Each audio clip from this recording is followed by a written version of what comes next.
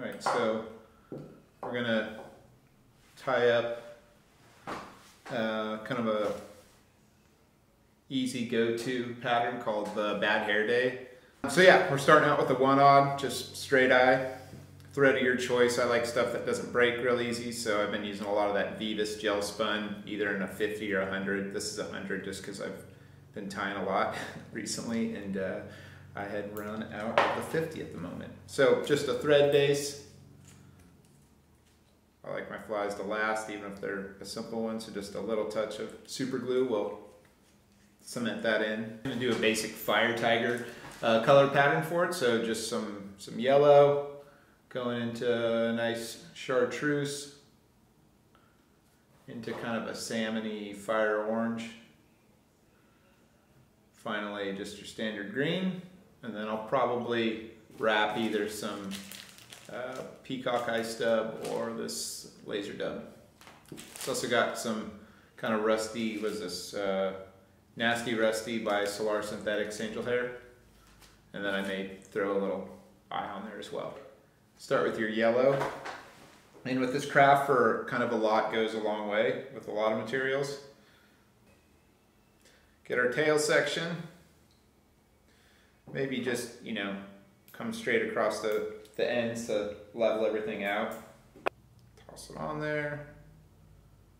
This one we're not going to spin around the shank. We just kind of want it right on top there. Just another small clump. So I'm going to, all those guard hairs, I'm actually pulling those out for the tail. Place that guy on there.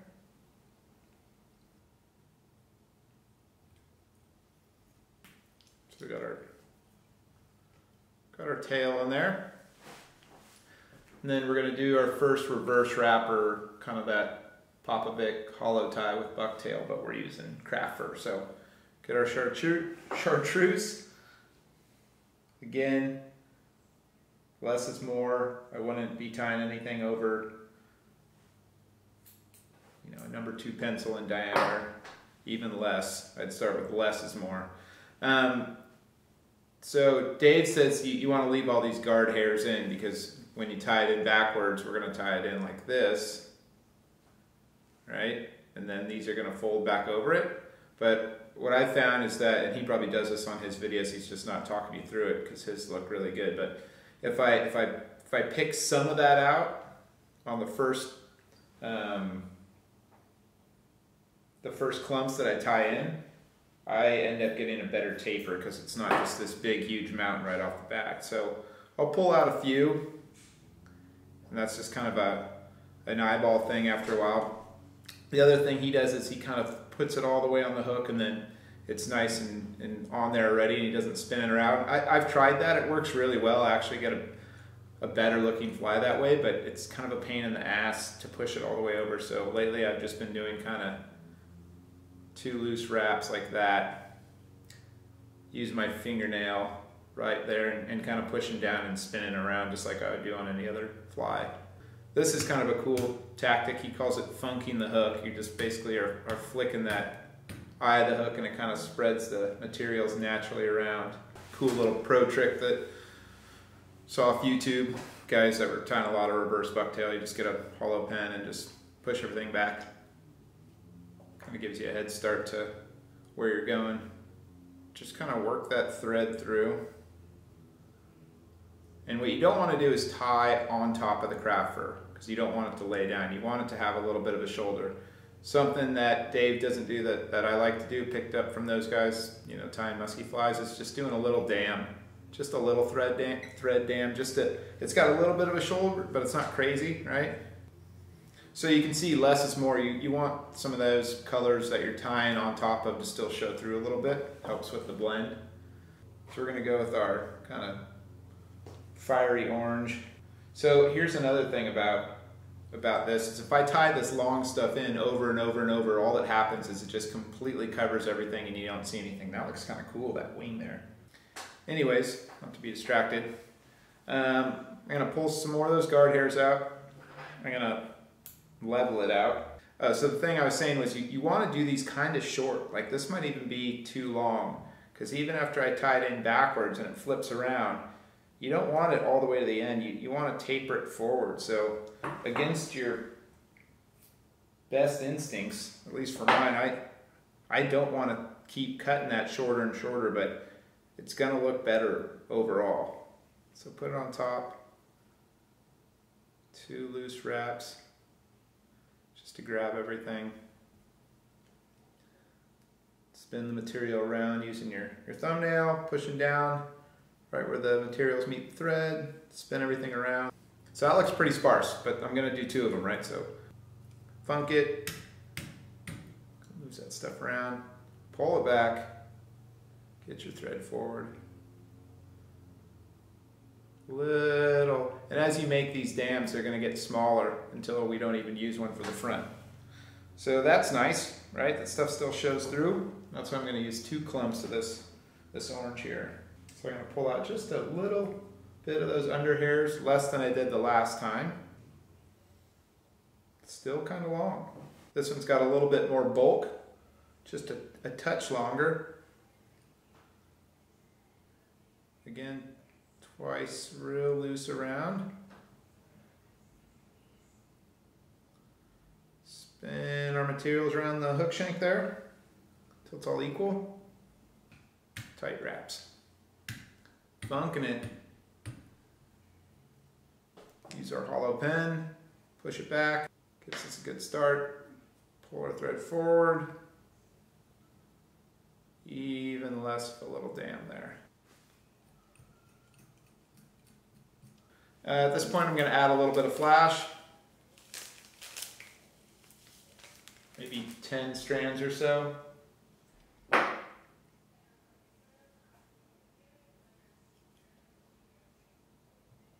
Now you want these to be a little bit longer than the very ends of these tails. Just a little bit longer back there. Kind of right on top. 3 turns. Right over the top again. And here you can kind of do the same thing that we were doing with the craft fur, just spinning it around that hook shank. You don't want a just big clump of it on there. Don't need to necessarily get it on the bottom. If any real long ones are still in there, you can go in there and trim those off. So that's looking pretty good. So we're going to add green there. So when you get to the front of the fly here, you can get a little bit more material if you want, just to give you kind of a bigger bulk, bigger prop. I still pull a little bit of material out. Let's check the length. A little long still for me, so I'm actually gonna cut. Straighten the ends and cut maybe, I'm only cutting like a 1/2 inch at the most off at a time. I just want to see how it's going to stack up. That should be pretty good. So, 2 loose wraps around again. 1, 2, should be good. Use your thumbnail to spread it around, just pushing down on it and spinning. Funking it. Looks pretty good.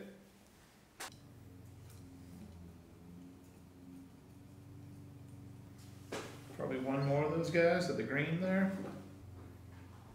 Gonna not pull any of those guard hairs out on this one. This one I will just go straight over the hook eye there.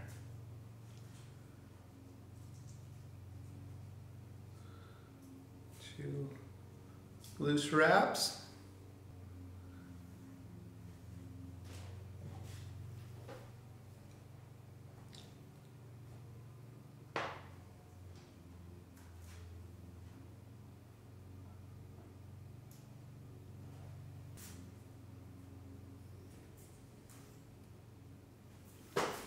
And then we're going to just finish with, I think I'm going to use the Senya's Laser Dub in black.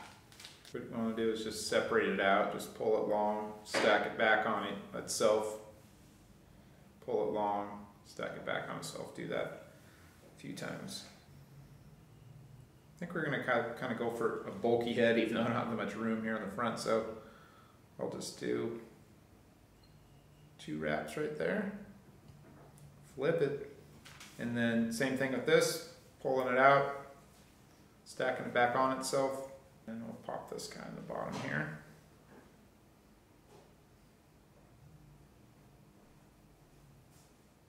Two wraps there, fold him back, 2, fold him back, 1 and 2, which is what's nice about this this GSP thread is that you can get it under that material and actually pull back. That's what's nice about having the strength of that thread, is you can do a lot of stuff with it that if I was using like Veevus 6-aught or 8-aught, it would break for sure. Just can't manhandle it like that. So once I start getting into the bigger sized hooks, size 1, 1-aught, 2-aught, stuff like that, it's kind of nice to be able to kind of wrench on it a little bit. Yeah, what I'm gonna do is put some eyes on this guy. So I just got some chartreuse and red ones. Everybody should have this stuff. It's, you know, brush on, zap a gap, which is great for a lot of applications, but putting eyes on is good too. So I'm just gonna touch it right where I think the eye is gonna be, just like 2 times just to get a little base going. I will grab my eye. I'm just gonna drop it on there. I'm not gonna push it real hard because a lot of times the Zap-A-Gap will stick to your finger and then the eye will, and craft furs everywhere, and it's a cluster. So we're gonna do the same thing on this side. Just a couple touches where we want to place that eye, and just drop it on there. Then here comes, you know, UV Pro Sport Fisher. Use this stuff on just about everything. And what I'm going to do is I'm going to basically turn this guy and I'm going to just coat around that eye. I'm not going to necessarily go over it. If you do, that's fine, but really what I want to do is just make sure that line around the eye is anchored to something, so it's going to have some UV resin. But that's pretty good for that side. Flip it on this guy. This. And yeah, that's basically it. One last thing you can do, you can get yourself a little Sharpie. I saw Dave do this trick, which is kind of neat. It's kind of obvious, but I never did it. I used to take the fly off and then have it like on a surface and mark it, which works fine. But he just kind of holds it here, and then you can kind of get both sides at the same time, and the top. Just go down, to reach the tail. Let's just flash a bit. So that's it. That is the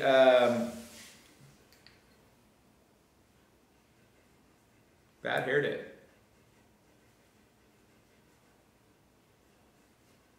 Pretty simple fly. Great for fishing smallies or anything that eats bait fish. You're not gonna, not gonna cry if you stick it in a tree like a changer or something that you spent, an hour, 2 hours on. Just rip it out of there and break it off and have another one on.